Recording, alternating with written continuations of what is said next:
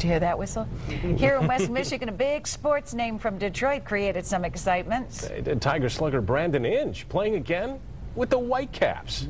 24-hour News 8's Larry Figursky just back. You caught up with Brandon. Yeah, and it's going to be apparently a very short stay because he said tonight he feels well and would like to go. He enjoyed the visit here, but wants to go back to Detroit and help out his Tigers, who are obviously very much struggling. Here much earlier than most people expected. Brandon Inge, just 15 days after breaking a bone in his left hand after being hit by a pitch, received this reception tonight. There were 3,000 seats sold before Brandon came tonight. Word late that he was coming to West Michigan.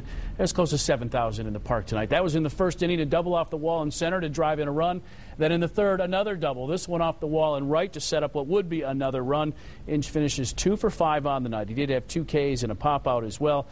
The Whitecaps come up just short, 7-6 tonight. But as I said, Brandon said after the game that as much as he enjoyed his stay here, he is ready to head back to Detroit. I feel surprisingly good swinging the bat. I don't have any pain. I thought I would. I thought I might have a little bit. It's more so like after a couple of bats, I get some little aching in there. But I mean, I'll take that any day over the that sharp pain that kind of keeps you from swinging. So I don't see any reason why I can't head on back. Now, he did say that he'll talk to the trainers and the Tigers will make the final decision sometime tonight, but he expects to be back tomorrow. Good news there. Yep. All right. Thanks, Larry. Sure.